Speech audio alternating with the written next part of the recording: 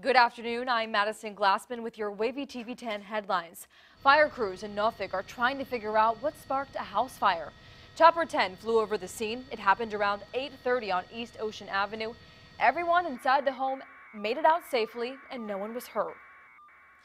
A Norfolk-based guided missile cruiser seized a large cache of illegal weapons while operating in the Arabian Sea. Crews from the USS Normandy boarded a ship earlier this week in accordance with international law. They seized 150 Iranian-manufactured anti-tank guided missiles. Crews also seized other Iranian-designed and made weapons, including surface-to-air missiles. Prosecutors withdrew charges against two men accused of murder. Mark Wilson and Jamar Brown were arrested last fall after a police chase that spanned two cities. Police say they shot and killed 19-year-old Keith Berkeley last August on Spruce Street. You can find all your headlines throughout the day on WAVY.com. Have a great day.